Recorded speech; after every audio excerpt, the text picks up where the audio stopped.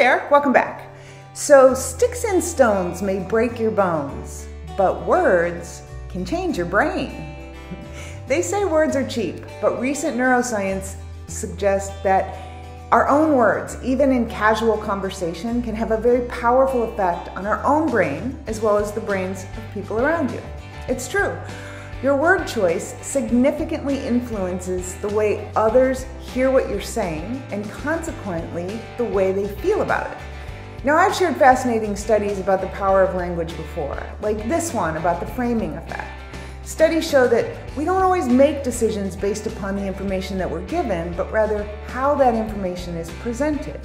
When given a choice, we're much more likely to choose a positive option, even when the choices are identical. There's an emotional difference in the way we perceive them. Metaphorically, framing creates a different look and feel in our perception of information. Speaking of metaphorical framing, studies show that the brain thinks in metaphors that are deeply ingrained into our culture. Some linguistic experts maintain that we use a metaphor every 25 words, but because they're so embedded in our language, they often go unnoticed. But metaphors are powerful because they evoke physical sensations in our minds and often distort perceptions in ways that we're not even aware of. For example, in one study, they found that reading the sentence, "he had a rough day," instead of "he had a bad day," activated the region of the brain associated with texture and touch rather than emotion. Words Matter is not just a catchy tagline or a personal statement in a political debate. It's neuroscience. Many of the brain regions that process language also control other parts of your body, such as major organ systems, hormones and neurochemistry, and your immune system. Scientists refer to this as the language network. What's more, we also impact the brain wiring of people around us.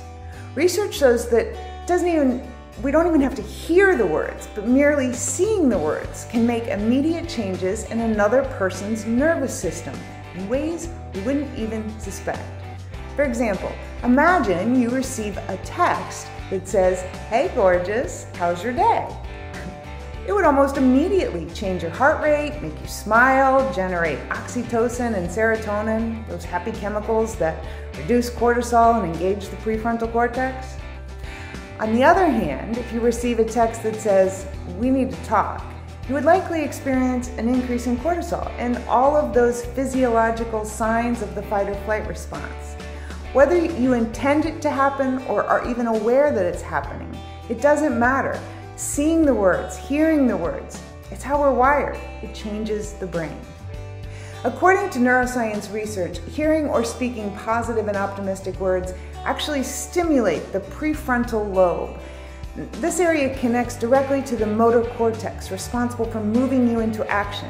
It also impacts the parietal lobe, and that has everything to do with our perception of self and others.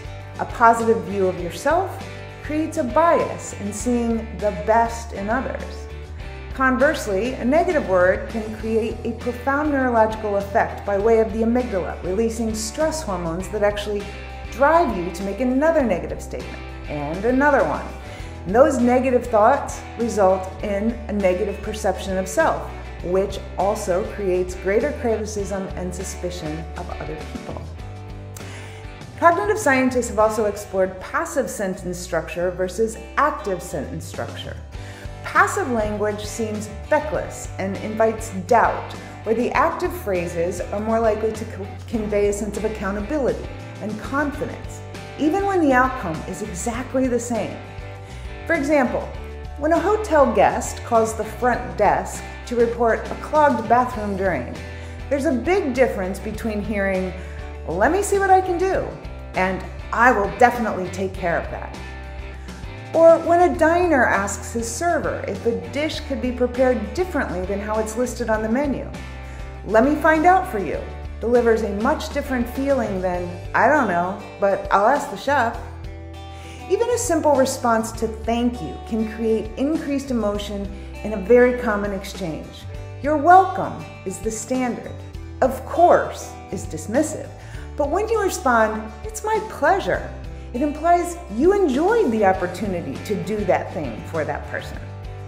So the next time someone says, "Hey, can you help me out with something?" do you respond, "Sure"? Or do you say, "I'd be delighted to help"?